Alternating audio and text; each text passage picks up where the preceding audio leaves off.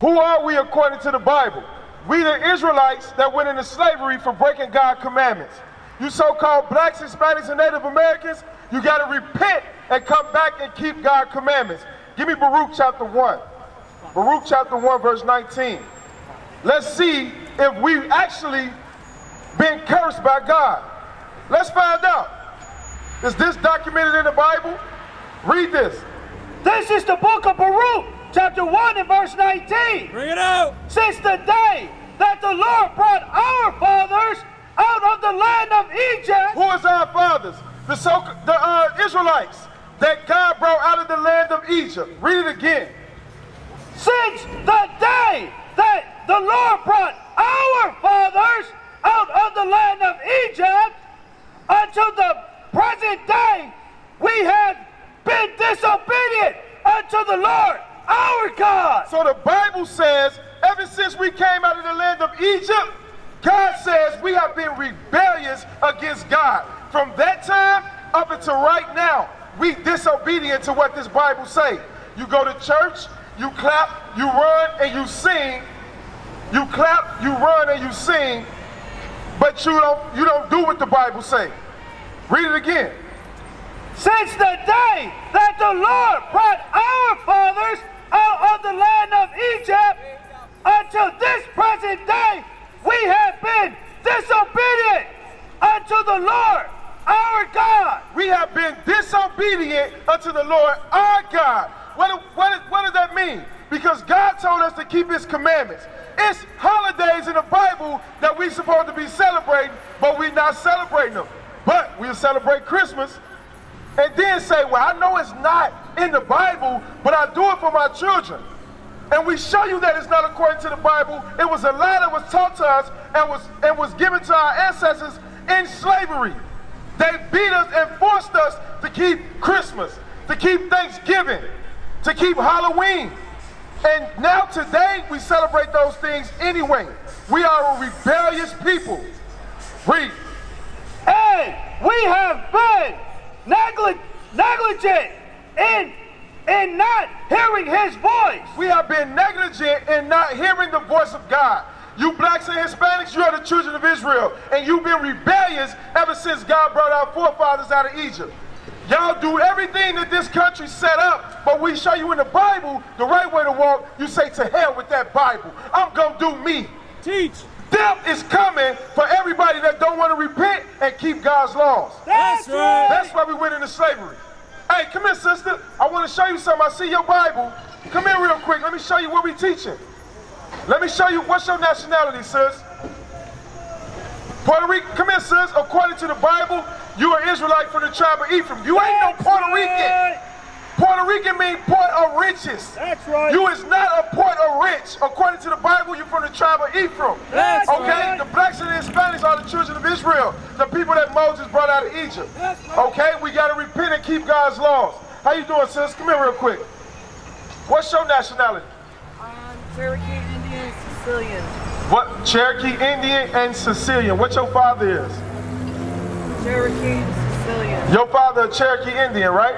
Do you know according to the Bible that you're from the tribe of Gad? That's right. Did you know that? Right. No, I didn't. Do you know anything about your ancestors? About what happened to your people when they was on this land? What happened to your ancestors when a white man came over here and conquered this land? What did they do to your people? They robbed us. Robbed y'all of what? Of the alcohol, the medicine, the land. The land. They took everything from y'all, right?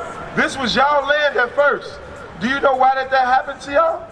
Do you know why that happened? Because we were naive and they were smoking the peyote and drinking liquor. I'm going to show you in the Bible. Watch this. I'm going to show you. I'm going to read this verse again. According to the Bible, you're not a Cherokee Indian. Okay? You're from the tribe of Gad. That name was placed on y'all when a white man came and conquered this land. You understand? Yes, sir. Okay. Now, you celebrate Thanksgiving? Yes. Why? I just had to ask you that because I want to see if you know the history behind Thanksgiving. Because I'm grateful for the things that I have, for my family, my friends, my health. But you believe in the Bible, right? I believe in a higher power. You don't? Do you believe in this book, though? I believe in a higher power. That's good. No. So there's a higher power, right? Do you know that they raped, robbed, and pillaged your people in the 1700s and called it Thanksgiving? Teach. Because they took this land, and you celebrating the death of your people. Read Deuteronomy 28, verse 15. This is the book of Deuteronomy, chapter 28 and verse 15. Because I'm going to say this, sis. Our people do want to celebrate holidays, right? We all want to, those are times that we come together and be with our family, right? Okay. Jesus Christ, you believe in Jesus, right? We supposed to follow after. Give me that real quick. Give me 1 Peter 2:21. Because it's holidays in the Bible. Thanksgiving is not one of them. You understand? I'm going to show you a holiday documented in the Bible that we supposed to celebrate. You understand that? So what they did was, when they conquered our people, they didn't teach us the truth of the Bible. They taught us what they wanted us to know. So they took away the true holidays and taught us the wrong holidays. You understand that? They never changed anything in the Bible. They changed the way we think. Now, what's your name? Nikki. Nikki. Watch this, Nikki. 1 Peter chapter 2, verse 21. This is the book of 1 Peter, chapter 2 and verse 21. For even hereunto were ye called, because Christ also suffered for us. So Christ died on the cross to give us the opportunity to repent and keep God's commandments. You understand that? So he suffered for us. He died for us to live. You understand that? Read. Leaving us an example. Christ did what? Leaving us an example. So Christ left us an example. Hey, bro. Hey, brother, come here. Come here real quick. Come here. Come over here. Hold on. Don't go nowhere. Come here. It's going to be real quick. Just don't worry. What's your name? Yeah. I don't want to smoke. What's your name?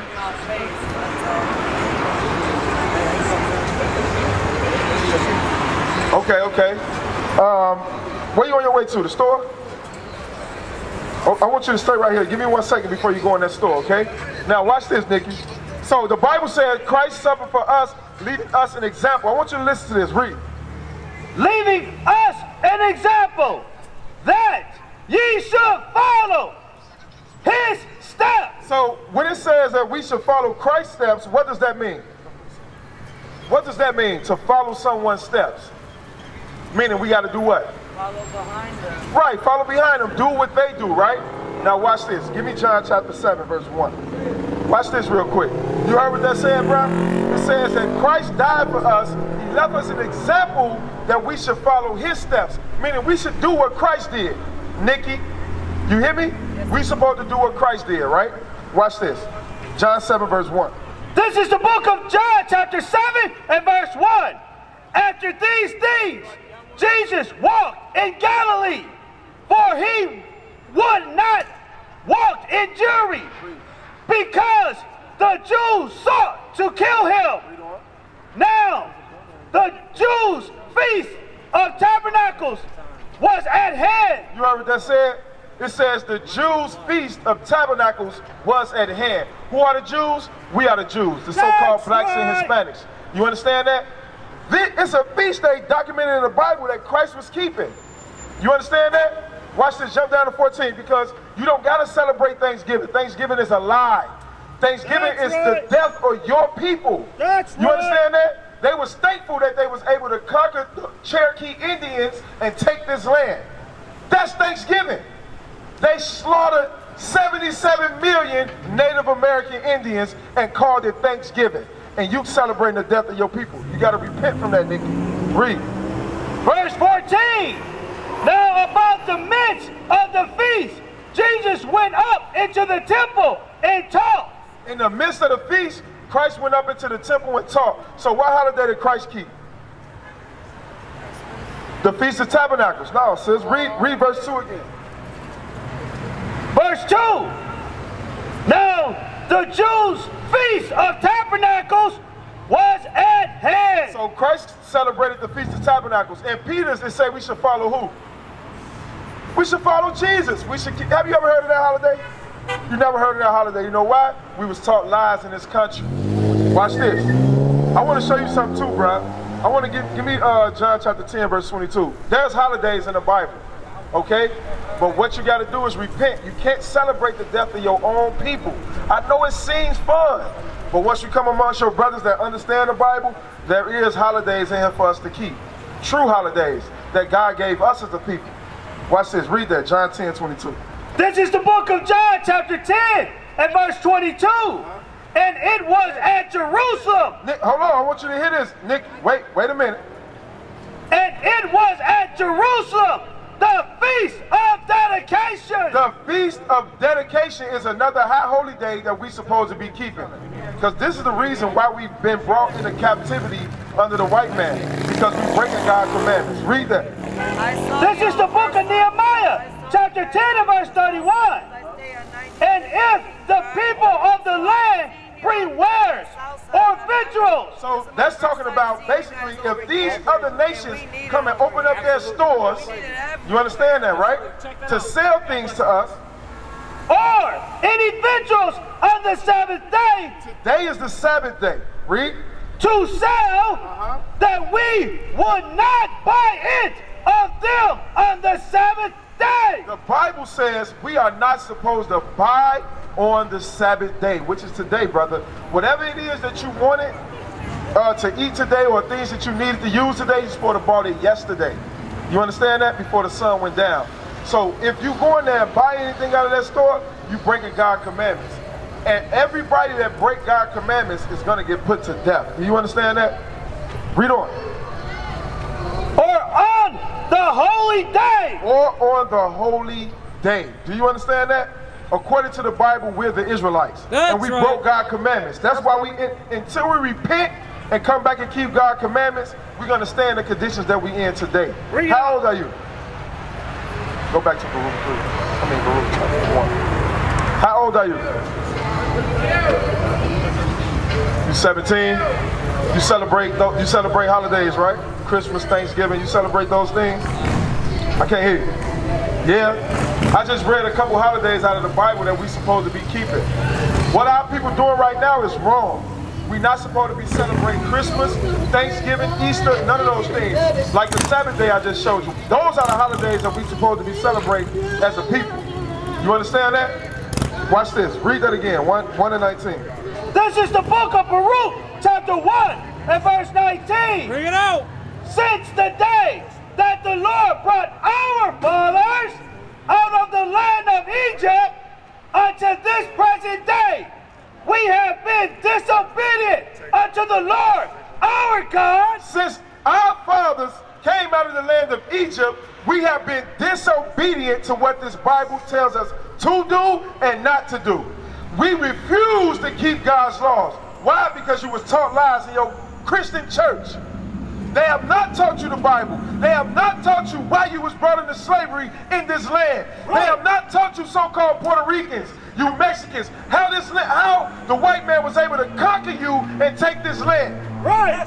The Bible is telling us right now, we've been rebellious against this Bible ever since our fathers came out of the land of Egypt. Bring it on! We're the children of Israel. Moses told us when he came down off the mountain that if we break God's commandments, we will go into slavery on slave ships. That's documented in the Bible. That's right. Read on. And we have been negligent in not hearing his voice. How do you hear God's voice? The Bible. The Bible is the voice of God. That's how you hear his voice. But we have been negligent in doing what this book say. Read on. Verse 20. Wherefore the evils cleave unto us. Uh-oh. There we go right there. How do we get a George Floyd? How did that happen? Read it again.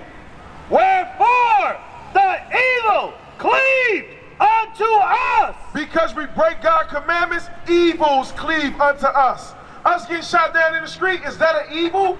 Yes. The white man shoot us down in the streets day in and day out. Teach. Look at our community. Look at the garbage everywhere in our community. Huh? The evils cleave unto us. Our young women getting snatched and sold in sex trafficking because we break God's commandments. The Bible says the evils cleave unto us. Read it again. Wherefore the evils cleave unto us. Because we rebel against this Bible, we don't want to do what this book say. A lot of our young men is being shot down in the streets by each other and by the other nations. Right. We live in the ghettos, the projects, the slums, because the evils cleave unto us. Why was we shackles put on our necks? Why was we brought into slavery on slave ships? Because today is the Sabbath day and y'all refuse to keep it. One day out of the week, the Lord says no buying, no selling, no working, no cooking. Congregate, come together and keep the commandments and build with one another. We used to scream black power while Heron was pushed. But at the end of the day, nothing's in vain. IUIC has been given a vision. The tents of Judah has risen. Many has attempted the mission. Minor murmuring, omitting, and missing the mark. Just reading that he had the flame of fire in his eyes gave us the spark. We on Paul's mission. We out on the road, purple and gold. From Mexico, Cuba, Haiti, Ghana, Sierra Leone. 144,000 boots banging, concrete crackling. These are our men repented at heart. The scriptures is proof. IUIC, we deliver the truth.